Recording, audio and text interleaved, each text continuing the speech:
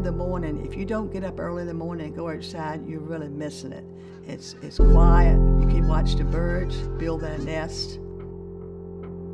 Just a tranquility out there. It's, you get lost, when you're out doing fencing or working animals, you just kind of get lost in the quiet and the nature. Like God's country is what I call it.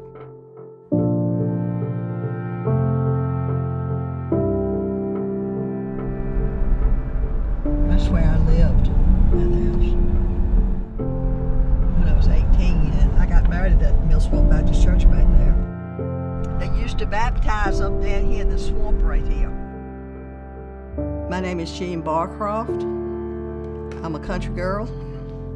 We are people that are very independent, and we don't like to ask anybody to do anything for us. We usually figure it out and do it ourselves. All of our neighbors are farmers, and most of the kids we went to school with were farmers, so we fit right in.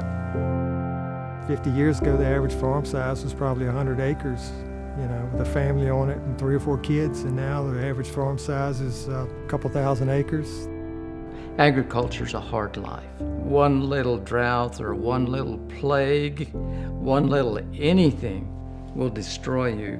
But if you have a nest egg where you're getting a nice income from another source, that seems like, a godsend.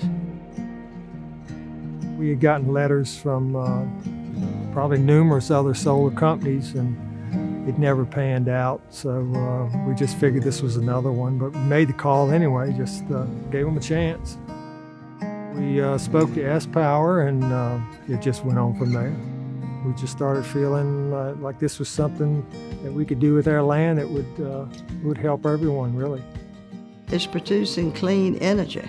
They don't make any noise. It doesn't affect your animals. It doesn't affect the farm next to it that's being farmed. I don't have a problem with it.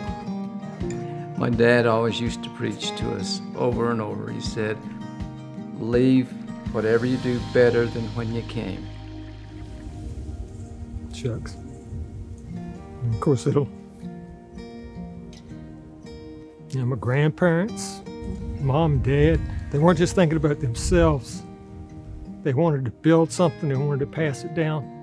And that's a goal of ours, be able to pass it down. Yep. I want this planet to be here for my grandchildren and their children, and we've got to start doing something. I'd like to be part of it. I know he would too.